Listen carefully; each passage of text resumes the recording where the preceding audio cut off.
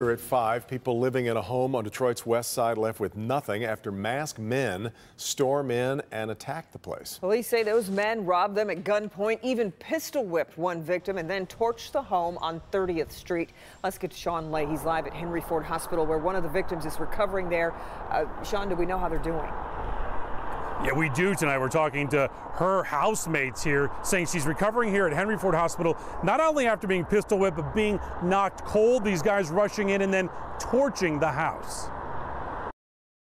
Everything we own is gone. There's nothing in that house. A devastating attack on 5 adults and 1 teen at this home on 30th Street, west of Grand River, yesterday afternoon. Broad daylight.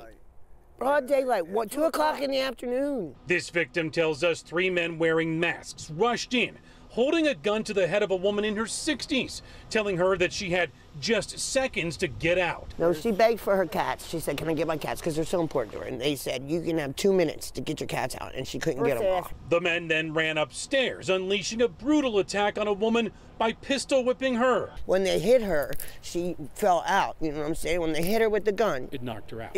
She was like unconscious. And So she could have burned up there. She could have burned and died, absolutely. And the fire department literally removed her by hand. They had to because she was not coherent.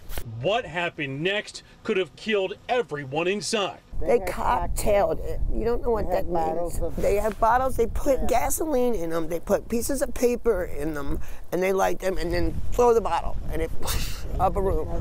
And they did it in every bedroom. The home was torched. Everyone got out. Everything inside is gone. It's the worst devastating thing I've ever happened. And the big question tonight, what was this all about? People living in the home say the guys that broke in were very specific about looking for a man who doesn't live in the home, and he wasn't there. Searching and searching for that guy. These folks believe that they were caught in between some kind of turf war. Kimberly? Yeah, Sean, you talked to neighbors. What are they saying about this scene? Because it was chaotic.